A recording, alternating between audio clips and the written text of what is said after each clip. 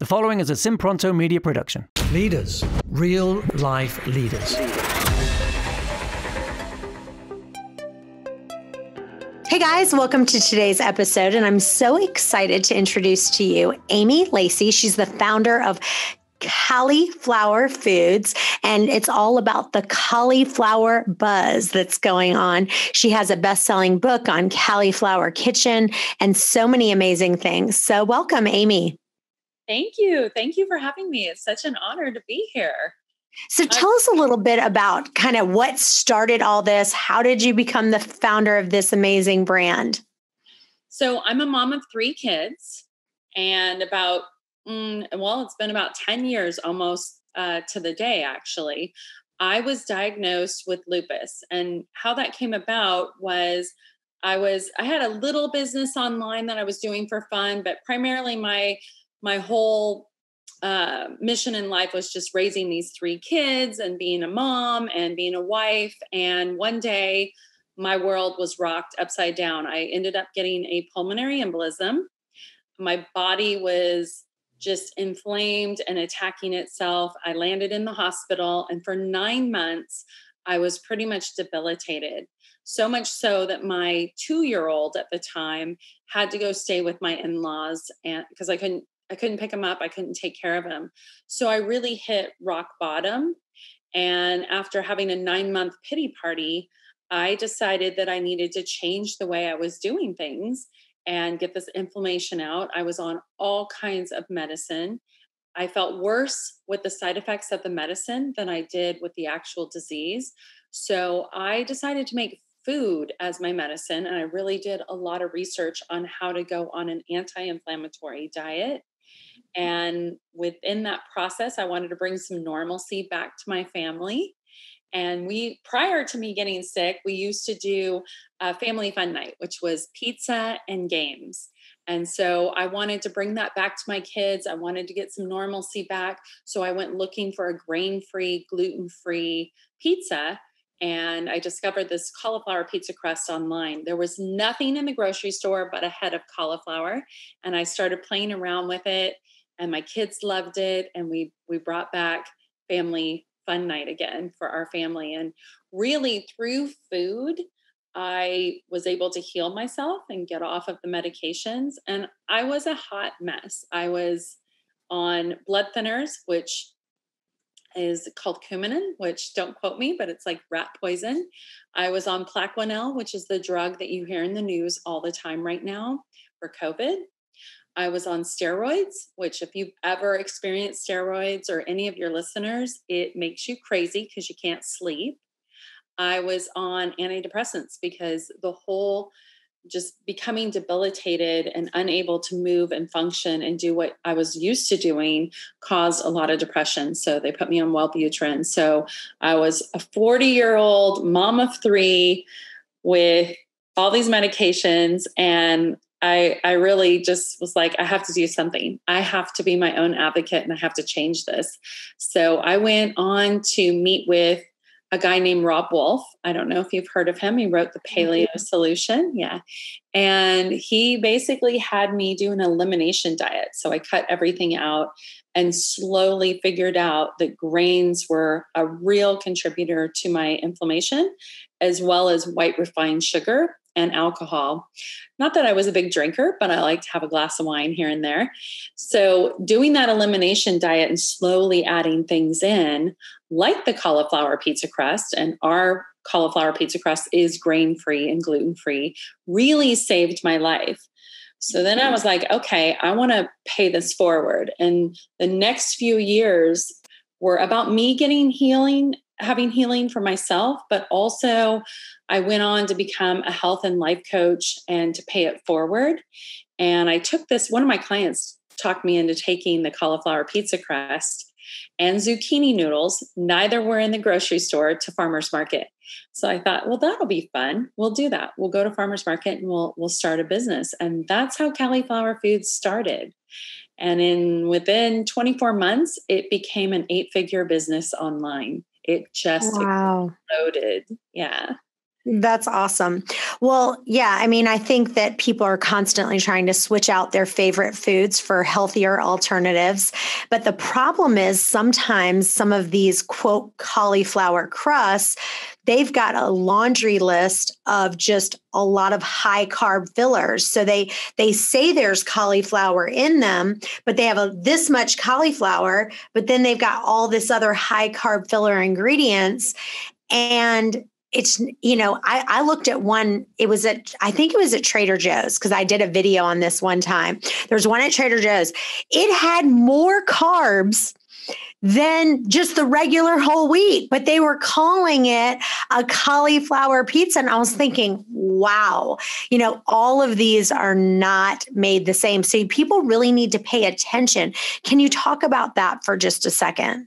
Absolutely. And I'll go back to when I first got diagnosed and I was doing the elimination diet. When I went to create a healthier pizza, I went and got I was told I need to be gluten-free. So I went and got a gluten-free pizza and I was more inflamed than eating regular pizza. So I really started to do something that I had never done before I got sick, which was really read labels. So you are a step ahead already. You are doing that. Most consumers aren't. Marketing can be, really tricky when we talk about business. The way you market your product, there are not a lot of FDA regulations out there and they need to be stricter about it. But reading labels is key. So you're right. There are a ton of cauliflower products out there now. We were one of two that launched. There was another one out there that called themselves a veggie pizza. We were the first true cauliflower pizza. And we literally are cauliflower, eggs, cheese, and spices. And then we have a SKU of dairy-free options. That's it. It's really simple ingredients. It's ingredients you can pronounce. Now, there are some really successful cauliflower pizza crusts out there and other products. It doesn't have to just be cauliflower. There's a lot of crazy successful products out there, but if you read the ingredients, they're loaded with fillers. They're not low carb. They have tons of refined other kinds of ingredients in there or ingredients you can't pronounce that are causing our society to be sick. So what I love about our crust and what I love about our products in general, we have 16 products now. We've gone nationwide in grocery. What I love about our products is that you can read all the ingredients, that it is real food, simple ingredients, clean ingredients. It's comfort food made healthy. I grew up with a single mom and I ate a lot of comfort food when I was growing up. And my mom is from the South. So, we're talking like rice cereal, biscuits and gravy, you name it, we ate it. And inexpensive food. And, healthy food doesn't have to be expensive, but you've got to read the ingredients. So when I came down to it and I looked at my health history, it didn't surprise me that I ended up getting sick. At the time, I was very surprised for it because I had been so healthy. But I look at my grandma who had rheumatoid arthritis. I look at my mom who had osteoarthritis. Everybody in our family, every female had some form of inflammation attacking their body. Even my aunt had brain cancer. And the doctor put her on a low carb keto diet for brain cancer.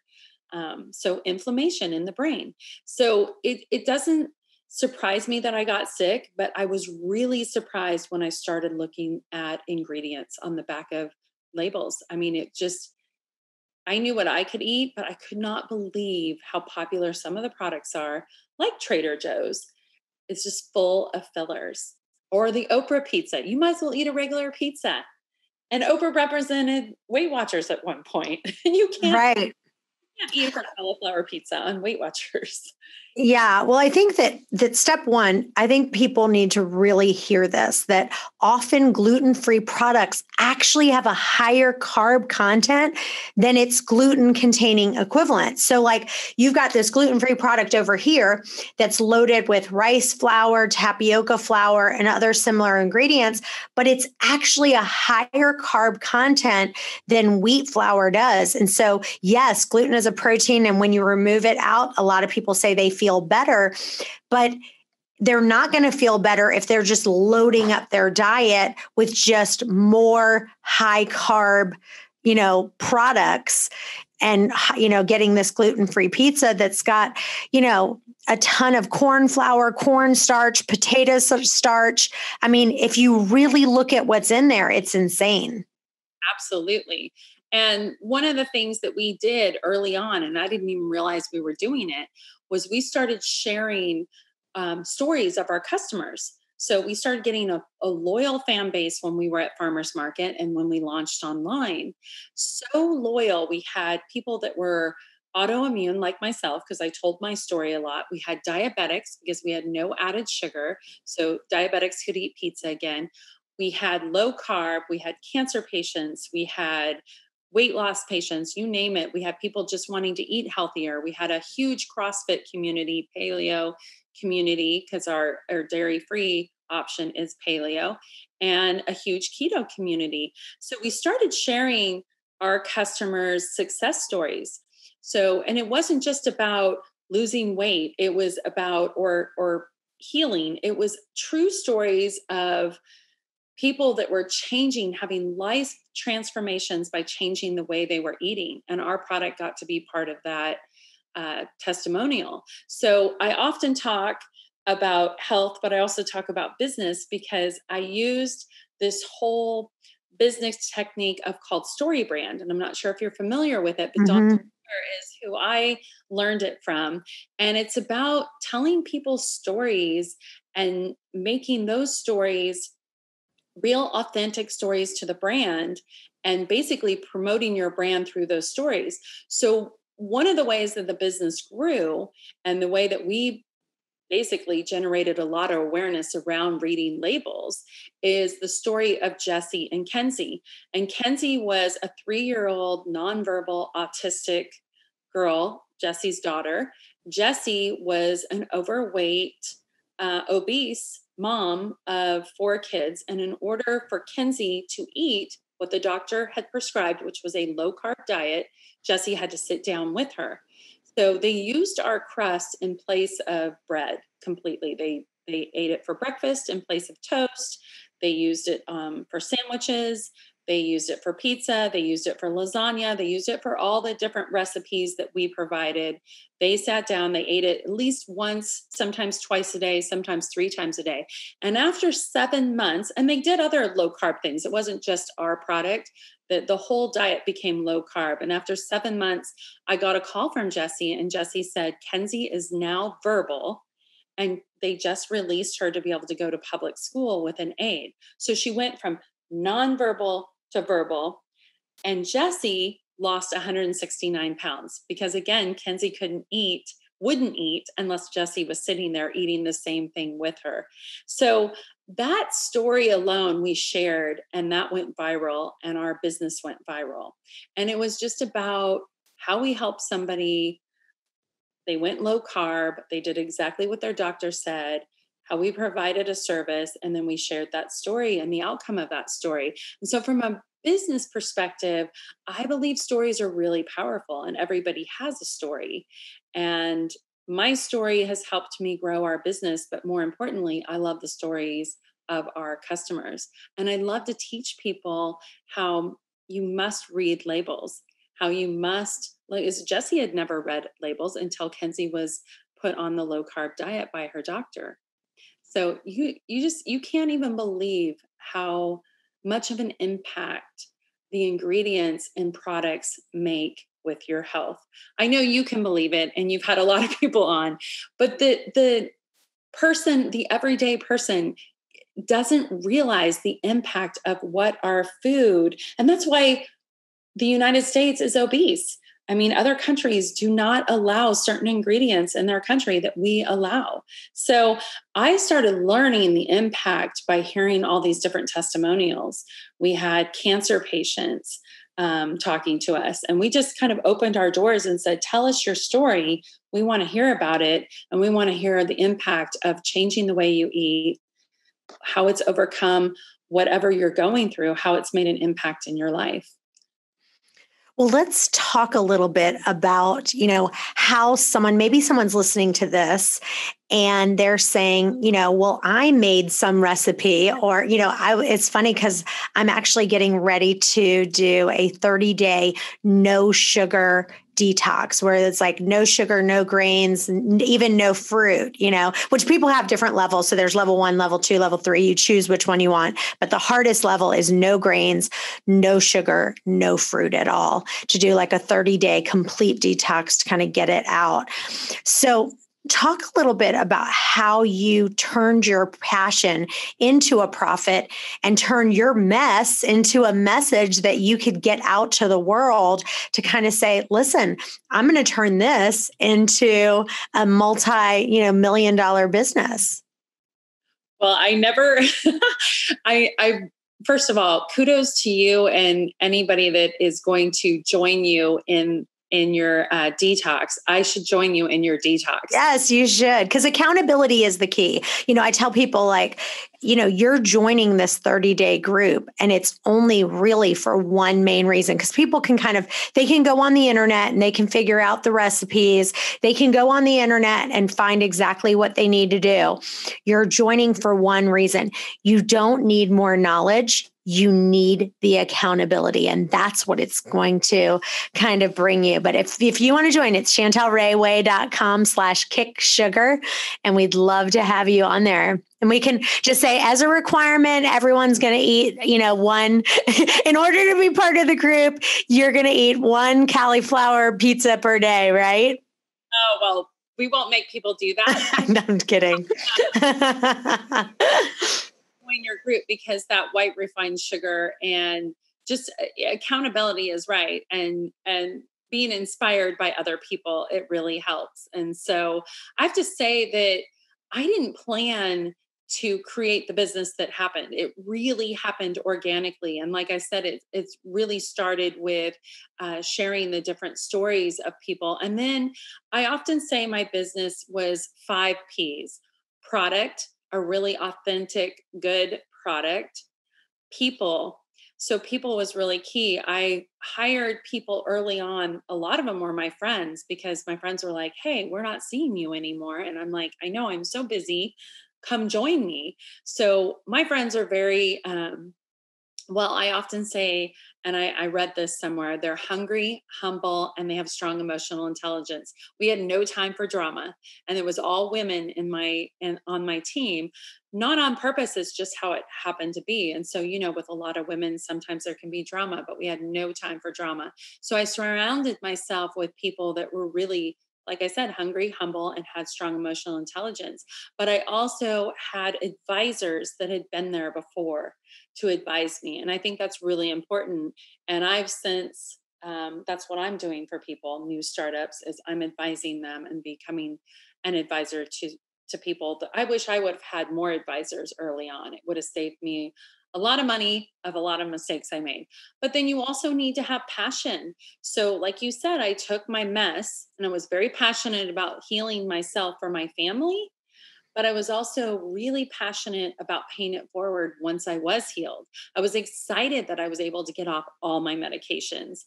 I was excited that I lost weight, that I wasn't depressed anymore. I was excited to pay that forward. It feels really good when you're helping other people. So I kept that passion really alive. And as we added new products and I did the cookbook, it was all about what works, what am I really passionate about, and how can I pay it forward? And paying it forward was another P of my business. We've always donated. We've always given to charities. We've always supported causes that we really believe in. And I think when you pay it forward, whether you're a coach offering maybe some free services online, you're doing free webinars, you're doing a challenge, a summit, whatever you're doing, that you're giving information out free, it will come back to you tenfold. You will be paid back. Or if you have the monetary or the time and the resources to donate to charities, I always believe in that. We always did that early on. And then finally, a tough one is perseverance, because there's a lot of highs in business and a lot of lows. But to be able to persevere through it, like what gets you through the day when it's just the bottom's falling out? I remember I made a terrible mistake on the packaging. The macros were off on our packaging. We had this new packaging. I'm the final check off on it. The macros were off, and our community pointed it out to us. Well, I had already spent $250,000 on packaging. We were selling a pizza crust every 3 seconds. We had to keep up on packaging. And so I basically got in a fetal position and cried because I knew I was going to be losing a lot of money and we couldn't send that packaging out. But I also just admitted, I admitted what happened. I wrote a letter to my community. We had a couple 100,000 people on email that were opening our emails regularly. Just wrote an email, just said, was really transparent. I made a mistake. The ball drops with me. I'm the final say on the packaging. We are going to fix it. And we're so grateful that you pointed it out to us. And we did. We were able to fix it. It cost us a lot of money, but we were transparent that we made a mistake and we moved forward. And so I think those 5 P's in my business, having a really good product, surrounding yourself with great people, keeping the passion alive, paying it forward, and having perseverance are key to my business moving forward and being able to be the business that is today, which is it's growing rapidly. And even through these times that we're experiencing, we're still growing. We're still seeing a lot of growth, which is great. So talk to us about maybe a couple mistakes. I love that one that you just shared with us because that was a really good one. And I think that people really do learn from other people when they are really able to just kind of be transparent like you just were and say, here's some mistakes I've made along the way with my leadership. And here's what I've learned to help other people kind of not have to go through that. So what would be a couple of them for you that you'd say, here's something that I did that if I could go back, I would have changed. I would have done this differently.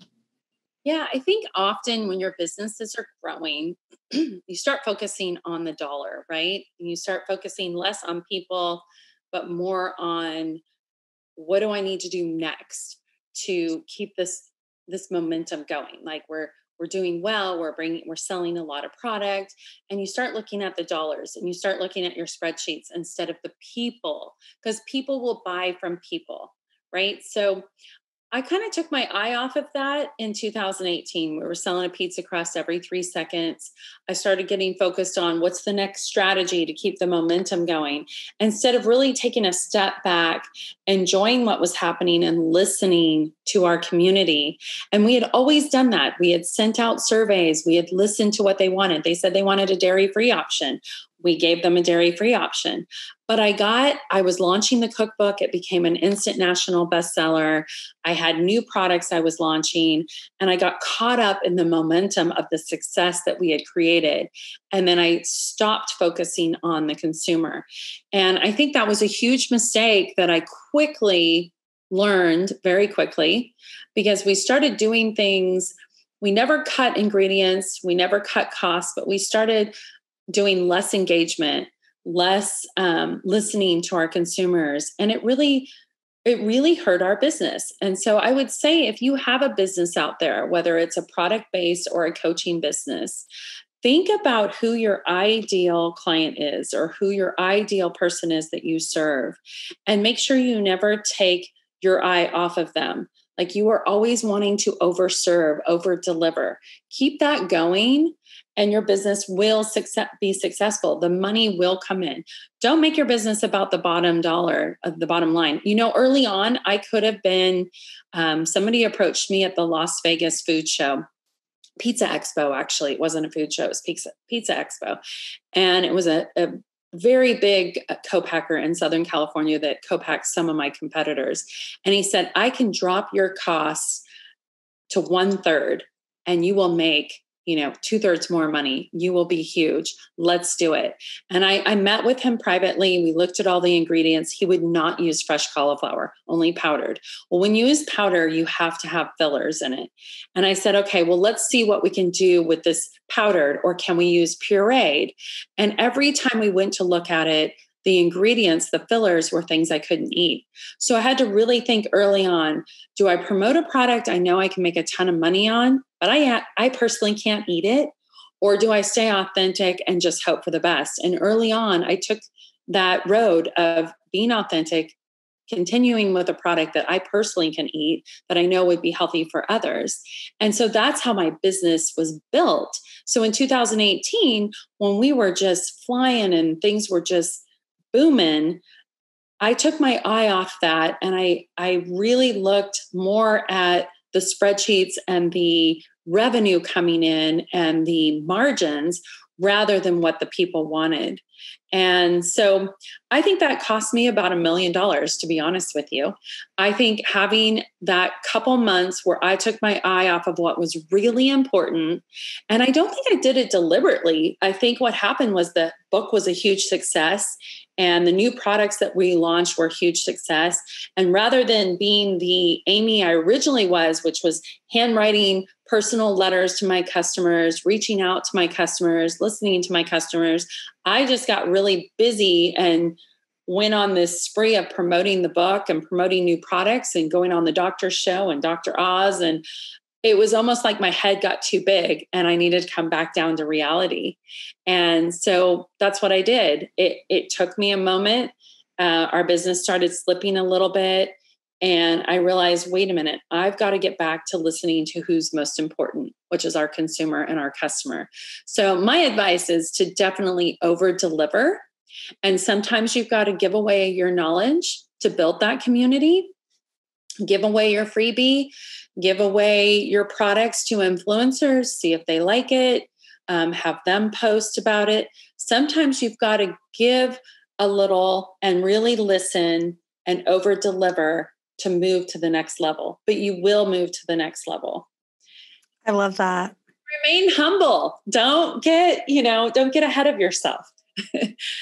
So yeah, it is really good. I need to go back and look because I actually decided to make a video to show people because at the time, this was probably 3 years ago or so. And I was like, I'm going to make my own cauliflower crust. And it was a nightmare. I'm telling you, I took fresh cauliflower. I'm sitting there grating this thing.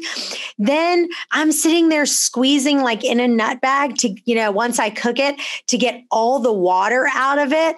You almost need this video to show people, look, if you really want to make this great cauliflower pizza from fresh cauliflower and not do that, I think that would be a huge marketing campaign for you, really, to kind of show, look, this is the average Joe making this, right? Not just, with this powder. Here's why we're different. Here's our competitors using this powder nonsense that's got all these crazy fillers. And here's Miss Average Person trying to actually do this. It is a nightmare. My hands, because in order to get the cauliflower to where you want it, I literally had to take a break. I told the video guys, I said, take a break. My hands hurt. Now he's sitting there and watching me, just sitting there, taking a break. And then I'm getting other people. I'm like, can somebody else squeeze this water out of this cauliflower? It is no joke that you've got to have machinery for that, because trying to make that at home is not a good use of time for anybody.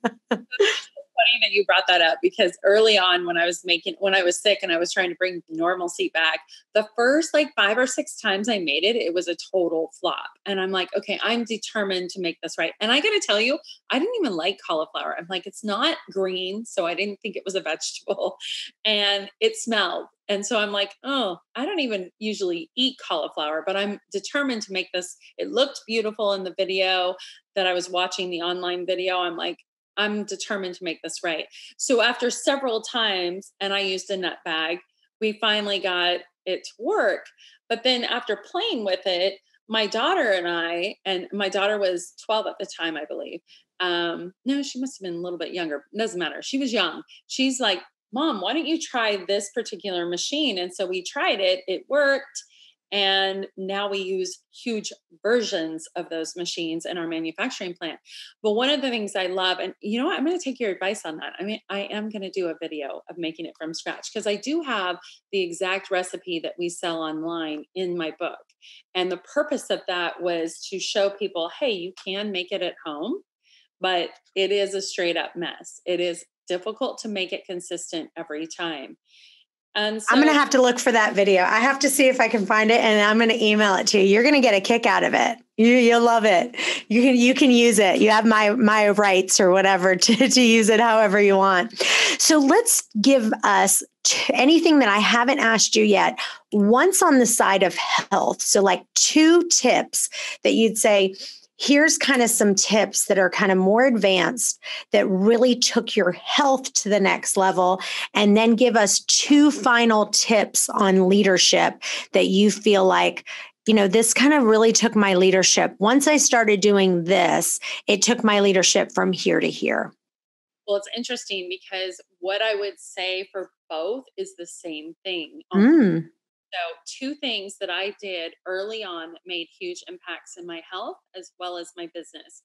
One, and it sounds so simplistic, but I'm telling you, actually 3 things. I'm telling you that it really works. So one is I was on my kids' schedule. Those were my habits. I never really poured into myself. I never really thought that habits were super important for my health as well as my business. So I'm a reader. I truly believe if you don't like to read, listen to podcasts then, because I think it's so important to learn from other people that have been there, done that.